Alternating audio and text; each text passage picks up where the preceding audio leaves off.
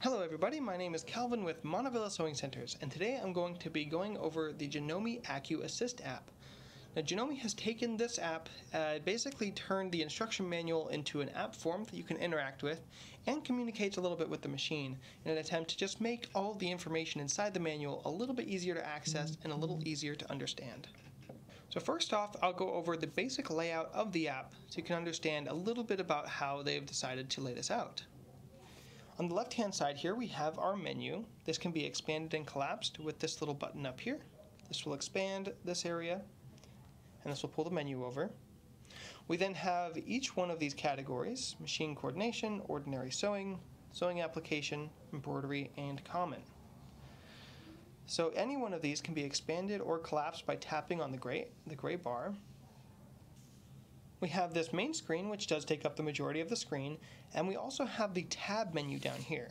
Now these tabs will change depending on which menu option you have selected, but they're always going to be ways to access more information within a section. First off, I do want to say that Janome has made a regular manual, and there is a way to get to it through the app. So if we come down to Common and click on Info, we're presented with this screen right here. From here we can tap on Instruction Book, which will take us to an online page where we can then select the Continental M17, and this will show you exactly which instruction manuals you want. So they have a bunch of different options. The two I'd mainly look at here are the Ordinary Sewing and Embroidery Manual. You can tap whatever language you want. In this case I'll go ahead and choose English, Ordinary Sewing. And this is going to be a 194-page manual that would be just like anything you'd be used to getting for any machine. So it's going to have a full table of contents and 194 pages of eye-oogling information. It's going to be relatively cut and dry. Lots and lots of information that they have laid out. Everything you do need to know about the machine. But if we go back to the app, this is going to contain pretty much all of the information you would need out of there for all of your sewing applications. So you do still have access to that, but that's again what they've tried to do with the app, is take all that information that's just really honestly boring and laid out in a block form and take it and make it a little more interactive and a little bit easier to find. So coming back into here, you'll notice each one of these sections has the same basic categories. So ordinary sewing, sewing application, and embroidery all have stitch chart and info, sewing preparation, machine functions, manual stitch settings, and overview. So in each one, so stitch chart and info will pull up all of the stitches available, or in the case of embroidery, all the embroideries available for the machine. And with that, what we can do is have a little bit of an interactive guide on the stitches. So for example, here on the utility stitches, I have these optional tabs down here, which, like I said before, will give us access to more information within a section. And these just go through the different types of stitches. Now if I were to go ahead and choose, say, a zigzag stitch, this is going to give me all the different options that I might want for a zigzag stitch. And what's really cool about this is it goes into detail on why I would want to use it, what type of foot I would want, and even in the case of some of these, it will give me a little bit of a demonstration as to what the type of application would be for with a little photo. Now on top of that, if I tap on this stitch, I can actually send it to the machine. So when I click send, it would actually pop it right on the screen and set the machine up for this stitch. So a great way to have this nice interactive manual that works well in continuity with the machine. Now this does work with all of the stitches, so if I come into, say, this category, decorative stitches, and I like this one, I can just take that, it tells me the foot to use, and I can send that to the machine. Now moving on to sewing preparation. So what sewing preparation is going to tell you is all of the information in order from top to bottom, what you need to do with the machine to prepare for this sewing mode. So in this case we have ordinary sewing preparation, where this goes over removing and attaching the presser foot, replacing needles, selecting thread and needle, setting the bobbin thread, so on and so forth.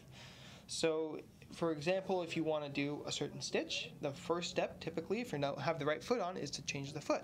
So if we tap here, this is going to expand the menu that shows how to remove the presser foot. Very detailed, very colorful, which I like. Sometimes they have these buttons that will pop up, which if you tap will take you to a link to another part of the manual. So they have these placed a lot of the areas through the manual where if there is a piece of important information that you should know that they have somewhere else, they'll put a link to it so that you can very easily find it, which is very, very nice. Now if I keep scrolling, so this works like a regular drop-down menu, so you'll notice that it sort of dropped it down in between where like this blank space would be right here, just expands. So if I tap this, it will then expand that area and shrink down the other one. And then it'll show me how to attach a presser foot. And very detailed, lots of color, lots of pictures. And then again, it'll walk you down, so you just click on the next one, then the next one, then the next one, and it will very, very clearly walk you through all the steps to set up. And next up we have machine functions. There's a lot more information in this section that I can really go over in this video, but I'll break it down into sort of how it's laid out. So the first main page here is going to have a basic description of the different keys and selections that you have within the ordinary sewing function in this case. Same thing goes for sewing application and embroidery. I'm going to give you a good rough overview of the basic buttons and how everything's laid out.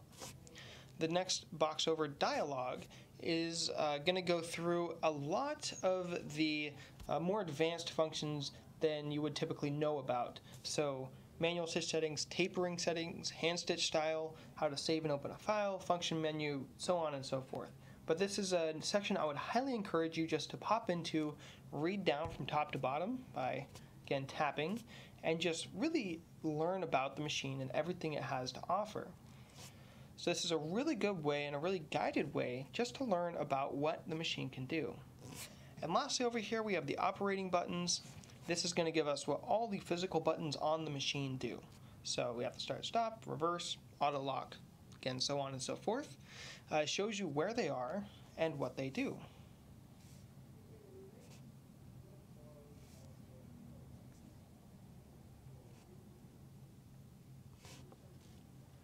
Next is the manual stitch settings. So this is a little bit of a guided overview on what all of the stitch settings you have available to you to change do. So we have the needle drop position adjustment, which is in a straight stitch, the ability to move the needle around. Shows you how to do that. Then stitch width and stitch length. Most people know about those, but it does go over how to adjust them here. The auto thread tension level adjustment. So this gives you actually a much more in-depth guide than I've seen anywhere else about how the thread tension works and how to actually adjust it and what to look for. And then goes over a few of the other settings as well and how to balance them. And right over here under special we have the manual. It's going to go over the manual stitch settings for all of these different types of stitches. These are all the stitches that you would likely have trouble with. They typically cause issues if you just leave the settings the same. So this is actually going to walk you through how to adjust all of the settings to make sure that your stitches come out properly with all of these different applications. And the overview section is where they pulled all the information they thought people might want to know the most about within any section. So in this case, ordinary sewing, they've pulled in the information for blind hems, shell tucks, how to use the sensors, sensor buttonhole and the auto buttonhole, darning, tacking, just all the stuff that's a little bit beyond what most people's base knowledge is. And they wanted to bring it in here to give you a nice, easy access over it. And like you see here, we have links to actually how to do various functions that they've found might be useful. Then blind hem, again same thing. Sometimes they have these interactive screens that will, or these interactive videos basically that will play and show you how to do various functions. You can pause, you can go forward a step, and it can actually tell you how to do a blind hem in this case. So I'm not going to go over too much in detail through sewing application and embroidery, just because a lot of the information is similar, and they do actually repeat quite a bit of the information just so that you can easily find the things that are important. So for example, in sewing application, if I go to machine functions and click on operating buttons, they're going to be the same operating buttons that are under the ordinary sewing machine functions, because the physical buttons on the machine have stayed the same between the two modes. But they did want to make the information as accessible as possible, so that includes putting it in multiple places for you to find. Embroidery is a little bit more, the settings are different, but the same basic sort of layout is going to be the same. So each one of the categories are the same. They're going to have the same ideas behind what information they're showing you. They really tried to make the app as simple to understand as possible, so I'm really just trying to walk you through understanding the basic layout of it. And now lastly, I'll come down here to the common. This is just going to be, again, we talked about the info right in the beginning, so I wanted to show you how you get to that manual, but this is going to give you just some basic information about the machine. This one will tell you what all of the different feet are for, the machine settings here. This will show you all the different settings you have and walk you through the setting menu and what all of those settings do. And we have the menu icons at the bottom to walk you through that. Video and image download. This is going to be all of the videos and images that they have within this software. They have available to download, so that you can, if you find something that you really like or you want to keep, you can download it, you can print it out, you can post it somewhere, and that's going to be so you can make your own little quick reference guides if you want. Then lastly, like I said, the info. This is just going to be all the basic information. They have some links to some other helpful places. That does give you a basic tour, which I think could be a little bit better of the app, and then all the the nitty-gritty terms of use and things like that. So I hope this video was helpful for you and really helped you walk through and help you understand how the AcuAssist app is laid out and some of its functions. I could have gone into a lot more detail and walked through everything, but that would have made for a very long and probably very boring video. Let me know if you have any questions in the comments below. I'd be more than happy to answer anything you have. Thanks, and have a lovely day.